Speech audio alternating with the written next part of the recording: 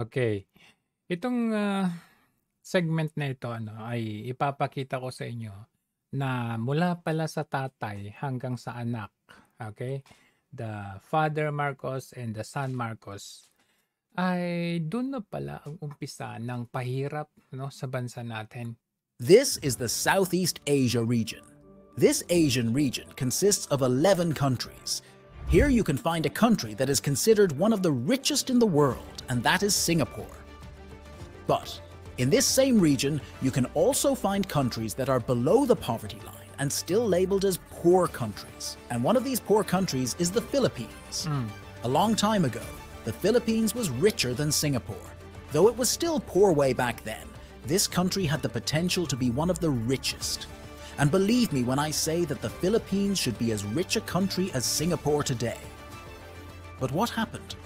Why does the Philippines remain poor? What are the real reasons why this nation cannot overcome poverty?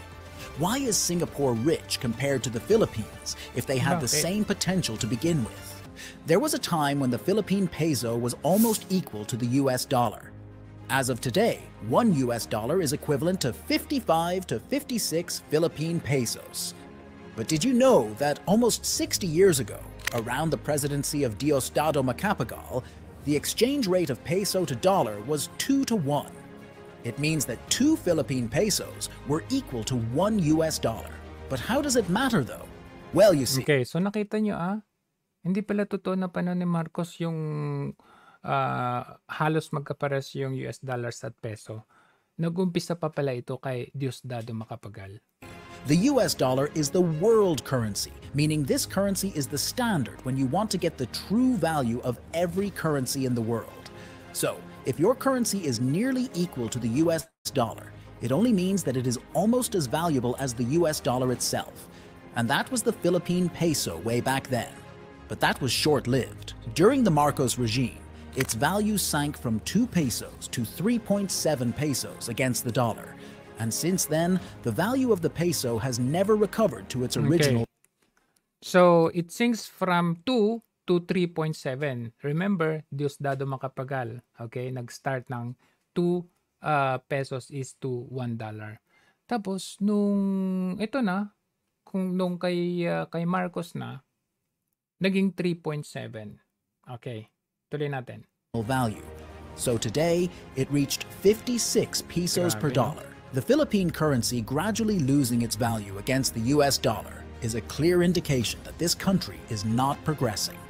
The way to measure a country's wealth is by its GDP per capita. The higher the GDP per capita, the richer the country.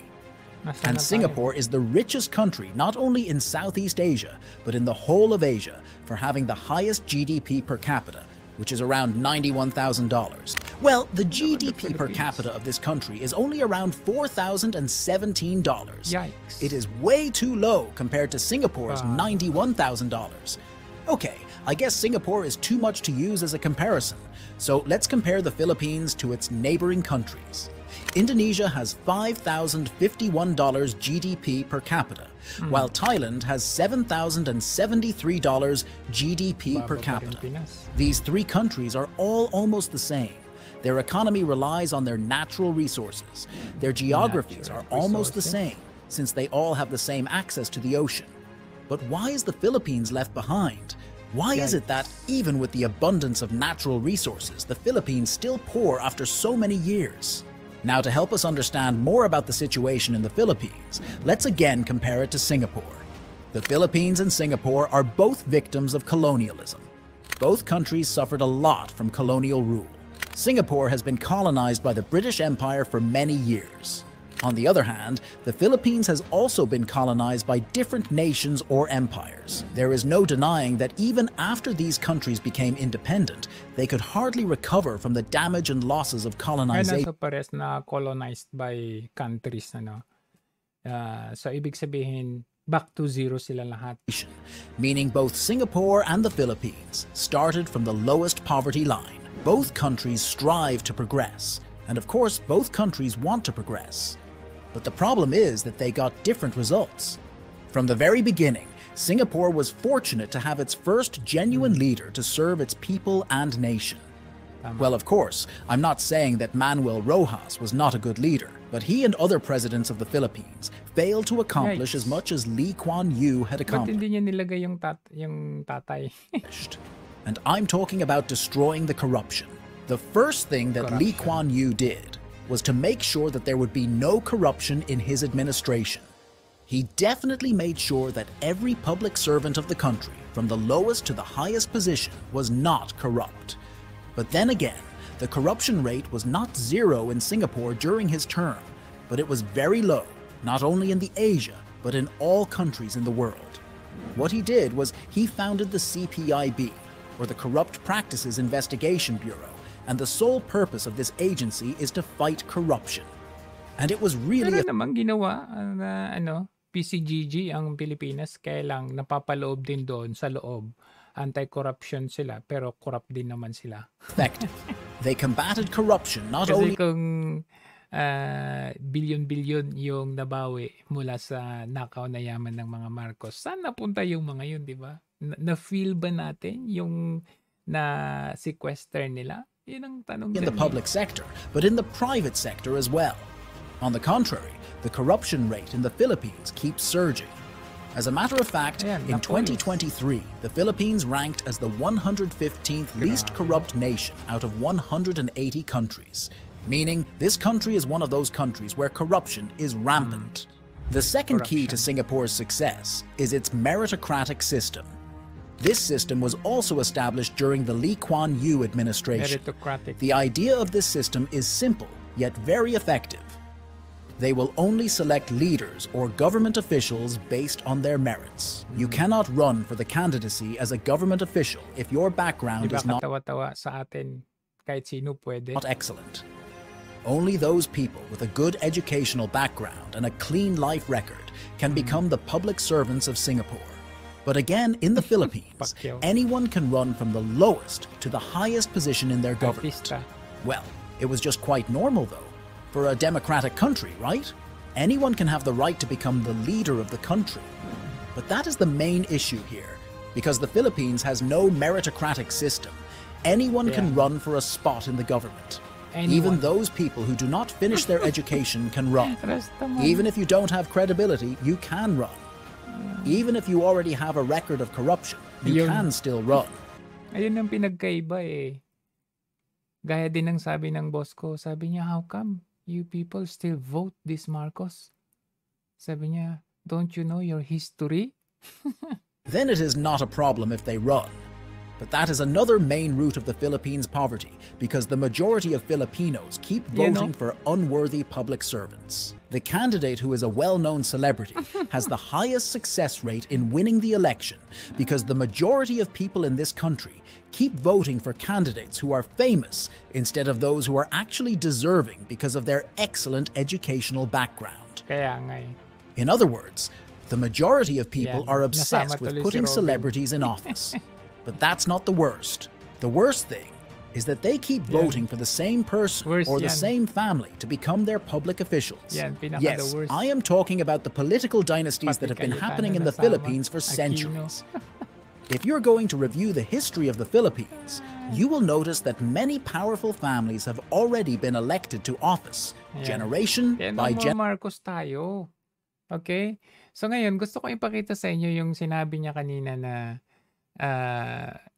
as early as bago yung Marcos, talagang maganda eh. Yung sinabi niya kanina na powerful yung Philippines dati. Mas mayaman tayo. Among the Asian countries, tayong pinakamayaman actually sa Asia. Okay? Kung hindi man pinaka, isa tayo sa pinakamayaman. Ngayon, kung ipapakita ko sa inyo ito, from this database, 1960, it started 1960 hanggang 2022, makikita natin yung gradually na pagtaas at pagbaba ng ating bansa. Take note, ito yung Philippines. So 1960, hindi pa president si Marcos dito kasi 1965 si Marcos, di ba? So 1960, hindi pa si Marcos ang president. Nakita ninyo nasa third ang ating fourth pala tayo when it comes to economy, GDP. Ayan. So, slowly by slowly, titingnan natin, ipi-play natin 'to, ha. Ayan. Ayan. Tanggalin na lang natin yung music, kita natin, So, 1962, ayan. Nasa 4th pa tayo diyan, okey? Hindi pa si Marcos yung president diyan. 1963, ayan. 6.14 billion ang ating GDP. Okay, 64 o 65 si Marcos na, ayan. Sige, siyempre yan yung after effect pa nung previous president. So 1966, okay? Nasa ano pa tayo nung mga unang sabi nga nila nung mga una-unang termino nitong si Marcos Senior. Okay pa naman ni. Okay, 1967. Okay, 1968 nakita ninyo nag-drop down tayo sa sa pangalan nito sa 5th. Ayan, nasa 5th tayo ng 1968. Nakita ninyo nangunguna ang Japan noong araw. Japan, pangalawa yung China, and then India. Okay, continue natin. Nakita niyo yung mga ASEAN natin. ASEAN, ayan, Indonesia, Thailand, South Korea. Mas mayaman pa tayo sa South Korea noong araw. Ayan, nasa 5th na tayo, 1968. Okay. Okay, wow. What? 1970? Nasa 9 tayo bigla from 5th to 9, 1970. Okay, 1970. Okay, umakyat ng konti, 1971, 1972, 10, nasa 10 na tayo. Okay, nasa 10 na tayo. 1972. 73. Okay, 75. Okay, 75, 76. Okay, rank number 10 na tayo. Wow, number 1 yung Japan. Okay, 9 ulit, 10 ulit. Okay, 11 na, 1979, nasa 11. 11. Okay, bumalik ng 10, 1981. 82, 11 ulit. Okay, 83. Nasa 12. Nako, nasa 12 na tayo, 83. Okay. 85. No, nasa 85, 1985. Nasa 13 na tayo. 13 spot. Okay, 85, 86.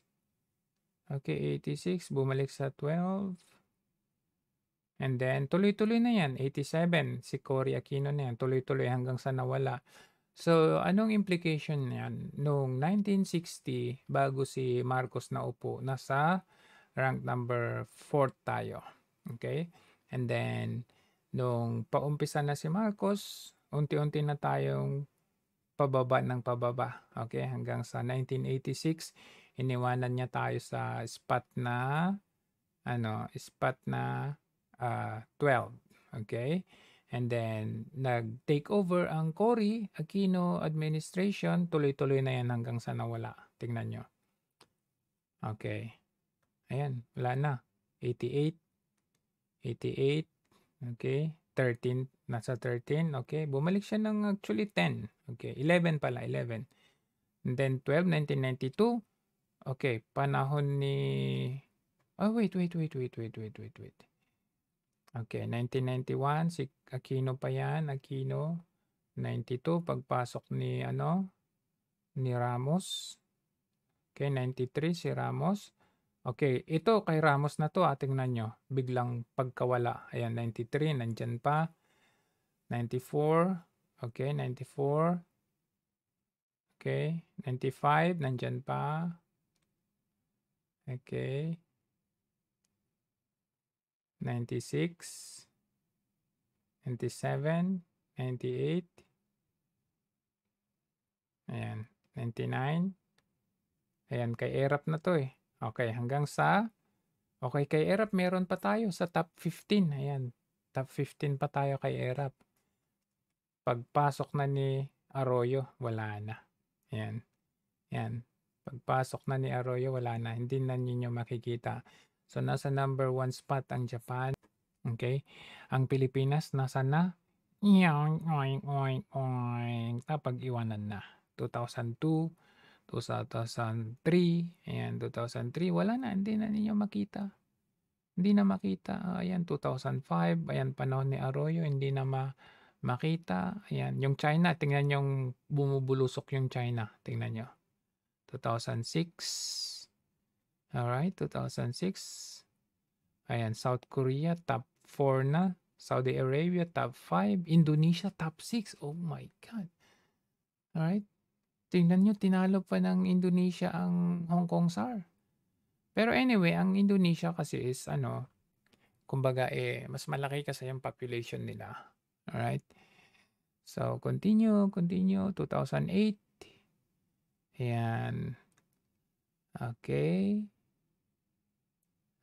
Alright, 2009. Okay, 2010, nakita nyo, nagpakita si Philippines. Which is ito na yung umpisa nung kay Pinoy. Tignan natin at least si Pinoy, ayan, kita natin.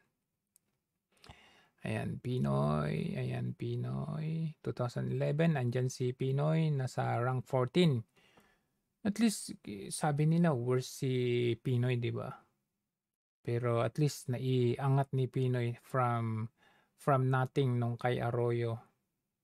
Naibalik niya sa 14. Okay? Okay, naibalik niya sa 13. Okay, naibalik niya sa 13. Okay, 2013 si Pinoy pa. Okay, 14, ayan. Talagang nagstay siya doon sa top 15, Tignan niyo yung China, number 1 na. Number 1 na yung China. Okay, top 15. O ba, naiabot pa niya ng rank 11. Si pangalan nito. Si Aquino. Ayan, pero papunta na siya sa rank 13. Okay, 13, 2016. Okay, papasok na si Duterte dyan. Okay, papasok na si Duterte. Pumunta ng 14th. 17, nasa 14 siya. Nasa 15 pa rin.